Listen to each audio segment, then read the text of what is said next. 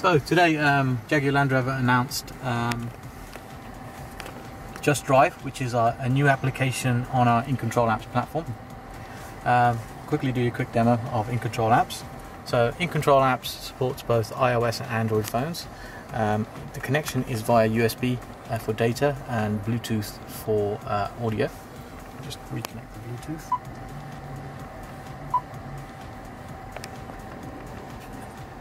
So this is the normal setup, it's not part of the extra smartphone feature. Reconnect.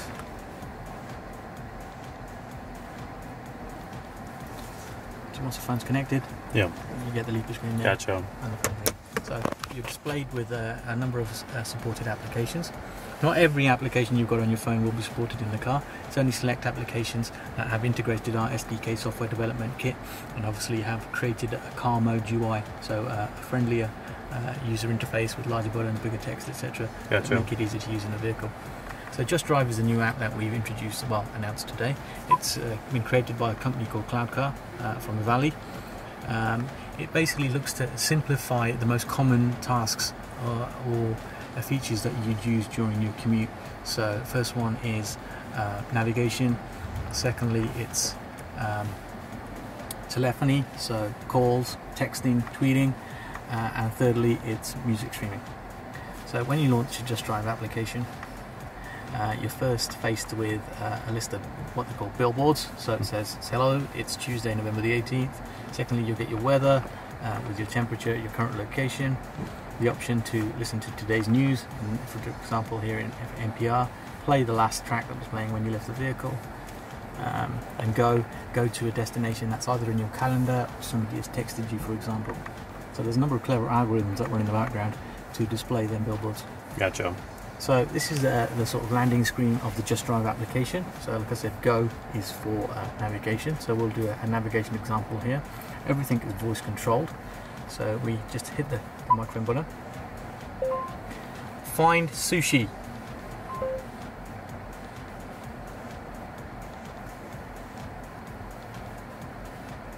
Do you want the room sushi bar on Westwood Boulevard? Hide Sushi, Japan. Navigating to Hide Sushi Japanese restaurant on Sawtell Boulevard. So it gave us results of the three closest sushi restaurants with the Yelp ratings there. I'll choose the second one, and it's come back to the main screen and gives me the ETA in a very simple form in the blue circle. If I hit that going button again, it'll either give me the Yelp rating again, the option to be able to call the restaurant, or if there's a street view map available, it'll give you street view of the restaurant so you can easily identify it. Gotcha. Is that a demo right there, or yeah, that's the car demo, track? yeah. Okay, just making sure. I thought maybe it was showing like a preview. We're not moving. Yeah, I know. So to give you an example of the way it eases the task of sending a text message while driving. Text John.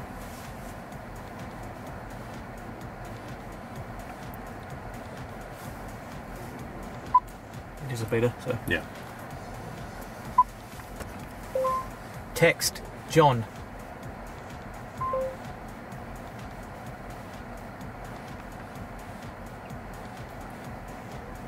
Do you want pie, John? Second one. So I can answer the name or the position in the list. Gotcha.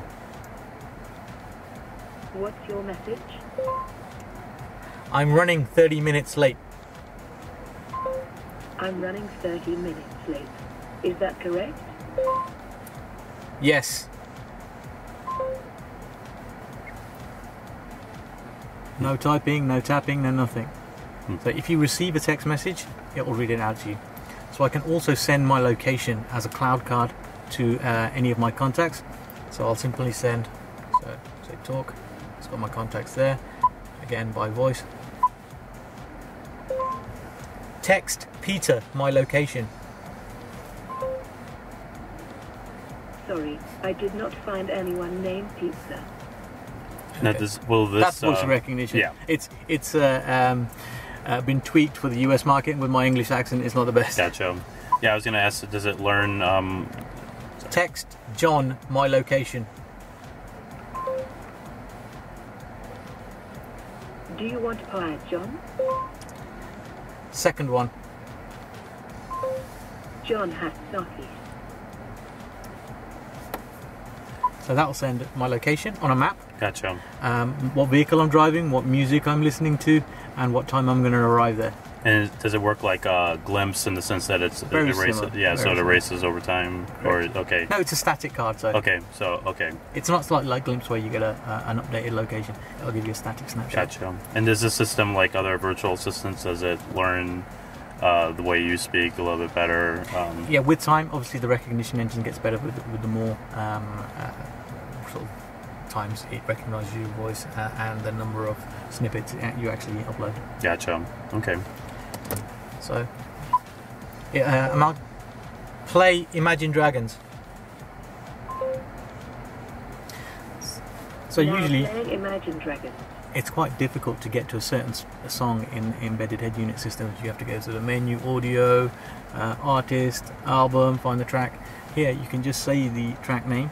It goes and does an off-board search, and depending on which subscription services you have already subscribed to, say Spotify, Audio, etc., and many more, Oh, okay. it'll go there and search that and find the track. So it's start playing compatible. it. So if you this works for Apple, iPhone, and Android, Android, right? Correct. So so if you have onboard music storage, and then you have a subscription to the, It'll search all of them. It'll search Okay. the onboard storage and it'll search your off-board subscriptions. Gotcha.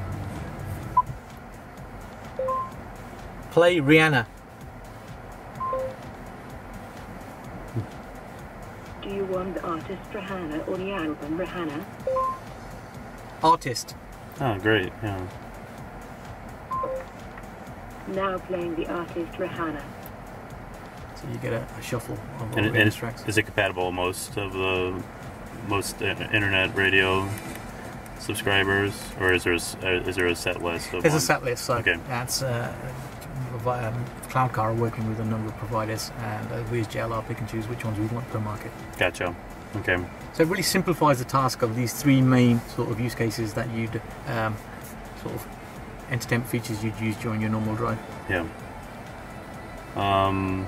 Could you show me real quick just one of the apps that you had, either Stitch or NPR, and how that interacts with this? Okay, so just log into the Stitcher app. Gives you your front page articles, Gotcha. able to scroll through. NFL suspends Adrian Peterson.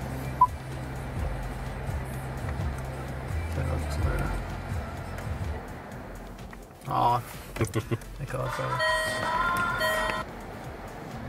To welcome you to Stitcher. At Stitcher, we're always working to make it easier for you to connect with your favorite shows and topics. NFL suspends Adrian Peterson for season by Justin Warland. So we're also Peterson supporting NPR News, Newsbeat, and Rivet Radio as well in the US. Gotcha.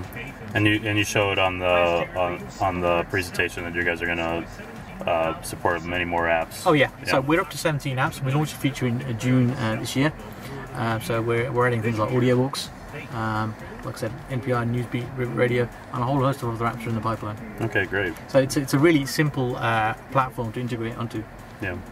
So hence we can add applications, the right applications, very quickly. Right.